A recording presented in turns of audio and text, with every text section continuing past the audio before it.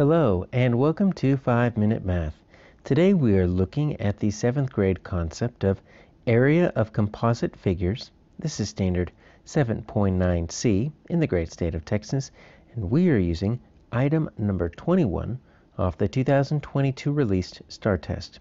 If you have not done so already, please go ahead and take a moment to pause the video, work this problem out on your own, unpause it, and we will look at our answers together.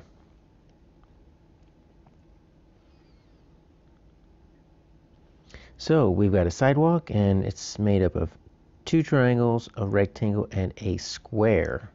So we are going to use something called the additive property of area. And what this means is that you can take some shapes, and if they are next to each other, touching but not overlapping, you can find the area of each smaller shape, add them all together, and get the area of the larger shape. So we've got this really strange looking sidewalk here, but we're going to break it down into two triangles, a rectangle, and a square, and just add up those four chunks. So let's start with the easy one. Looks like we got a rectangle here, right? So the area of the rectangle is going to be base times height, and it looks like they've given us the base times height, right? So the base of 18, height of 6. So let's see what that is going to be. That is going to be 108 square feet. All right, well, that was simple. I have a feeling it's going to get a little bit harder because that's pretty straightforward. Let's check this square here. All right, well, so the area of a square is going to be the side squared, or the side times side. You can say base times height, but if this height is 6, then that means this right here is also 6. So that's going to be 6 squared, which is the same as not 6 times 2, but 6 times itself twice, 6 times 6. So that makes 36. All right, so we've got 36 square feet. So that's 36 in the square. Now, I'm not really seeing any measurements for the triangles. So that's where I think the little bit of logic and reasoning comes in here. So the area of a triangle is 1/2 base times height.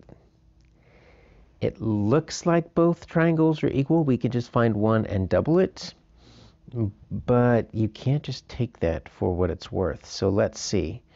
We know the height is going to be this 6, right? We got that 6 right there. All right, so we can figure this out. Look, this is 6 feet, because from here to here is 6 feet, because that's the base of that square. We know from there to there is going to be 18 feet, because that is the base of the rectangle. So whatever is left over has to be the other base of that triangle. So 6, and so we're going to take 30, and we're going to take away 18, we're going to take away 6. Yeah, okay, so we're going to end up with 6. All right, so we do have another base of 6 feet. So these are identical congruent triangles, but we proved it mathematically rather than just eyeballing it. You never want to just look at it. We're able to prove it mathematically. Okay, so we're going to take our area of a triangle, and we're simply going to double it. So 1/2 base times height. So I've got 1/2. My base is 6. My height is 6. Okay. And then we're going to take all of that, and we're going to just double that, because there's two of those triangles. So 6 times 6 is 36, so we're looking at half of 36, so that's going to be 18. And then there's two of those, so if you double that back up, well, then guess what? You get back up to the 36. Yeah, that makes sense, because if you put these two triangles together, guess what you get? Get a square.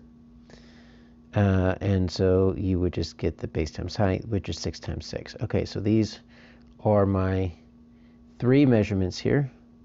36, 36, 108.